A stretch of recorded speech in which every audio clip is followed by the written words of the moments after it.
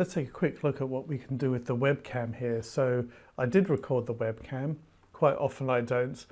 And sometimes you might want to include it because you can easily get rid of it later if you don't want it. So just a quick look at what you can do here. So if I select that track, you can see it's put the handles around the side of it. I can move it to a better position. So I can simply move it anywhere else on the screen. I can increase the size of it by grabbing one of those handles, and in fact I could make it kind of fill the screen as well.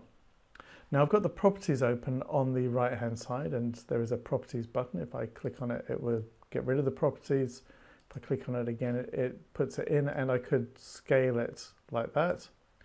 You can, like any track, change the opacity as well, so you can make it see-through.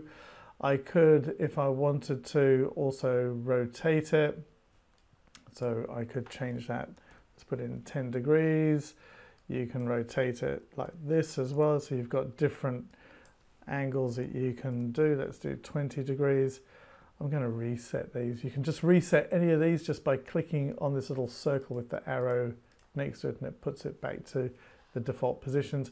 You can also do things like choose the position as well. You've got an X and a Y over here as well. But as you can see, I can move it around. I can make it bigger and smaller.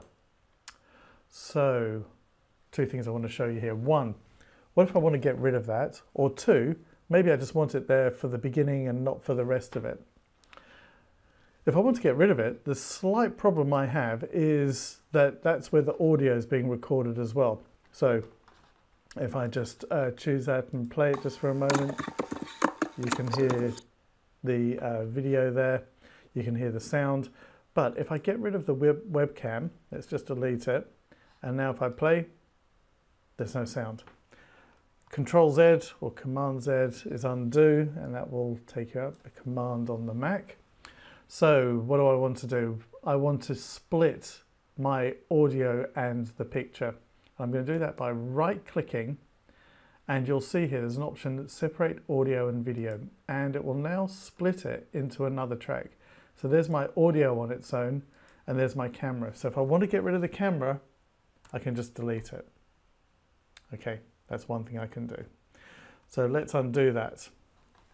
Okay, so I am now thinking about maybe having me there at the beginning, and then maybe after a few seconds I disappear and I'll come back later on. So what I can do is choose the point where I want to sort of fade out, and we'll be looking at fading and transition soon.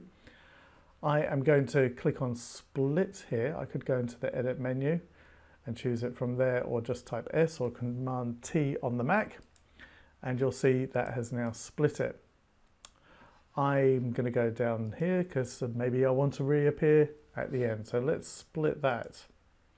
Okay, so I've now got it into three sections. That one, and that one. And you can have it in as many sections as you like.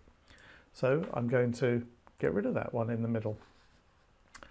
But I'm also interested in maybe doing something a little bit different. So here I am.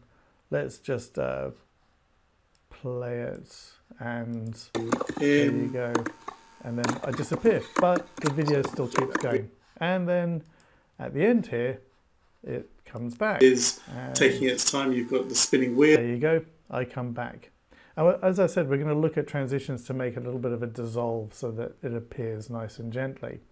However, they're split, and I could, if I want to, have them in different positions. So I could say, when this one starts over here, I could have me doing more of kind of like the full screen. Let's just put that there. And then later, I might just want me here. So at the beginning, that's where I am.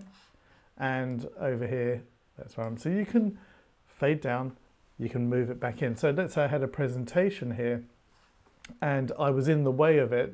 If I was on this side, I could fade it down or cut and then move it to somewhere else so that I can move it out of the way of something. Or maybe there's something really interesting on the screen and the webcam is just getting in the way.